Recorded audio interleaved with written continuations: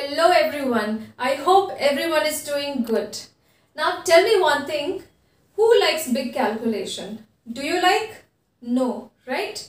Now if I ask you to find the cube of 42, you will do this way, isn't it? You will multiply 42 by itself. Then whatever answer you will get, you will again multiply that answer by 42, isn't it?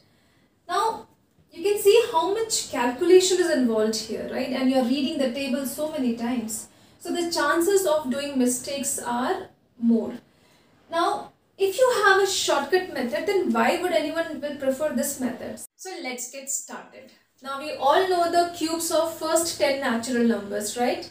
Now if you don't remember, please memorize them as it will help you to increase your calculation speed. Now let's find the cube of 14. So here the answer is divided into 4 parts. So let's see what are those 4 parts. The first part you get is by finding the cube of the first digit. So cube of 1 is 1 and the last part will be the cube of 4, which is 64. Now to find the middle 2 parts, what you have to do is multiply these 3 digits. So 1 into 4 into 3 gives you 12. Okay. To get this part, you have to multiply 12 with 1, which is 12. And to get the next part, you have to multiply 12 with 4, which is 48. So these are your 4 parts. Okay. Now in the final answer, we write only the unit place digit. Okay. So here this is your unit place. So you write 4 here. And the remaining number becomes the carry forward. So you have to add 6 here. So it will be how much? 54, right? Now again write 4 here and 5 becomes the carry forward. So add 5 here. This becomes 17. So write 7 here and this 1 gets added here. So you get 2. So 2744 is your answer. Let's do one more problem. Now let's find the cube of 42.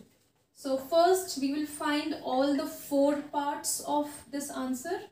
So 4 cube is 64, 2 cube is 8. Now to find the middle 2 parts, first you have to multiply these 3 digits. So 4 multiply 2 multiply 3 will give you 4 2s are 8, 8 3s are 24. Now to get this part, multiply 24 with 4. So you get 96.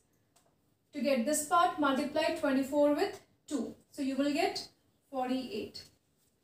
Okay. So these are 4 parts of my answer. Now we will write only the ones place digit. So copy 8 here as it is. Now copy this 8 here as it is. Now this 4 becomes the carry forward. So add 4 here, you get 100. Now copy this 0 here and this 10 becomes the carry forward. So add 10 here. So you get 74. So 74,088 is your answer. So you can see that this trick is very simple and as you are reading very less tables, so the chances of doing mistakes will be very less and you will get the accurate answer. I hope you like this trick. So these are a few practice questions. So practice them and master this trick. So that's it for today. See you very soon with few more interesting tricks. Until then, goodbye, stay safe.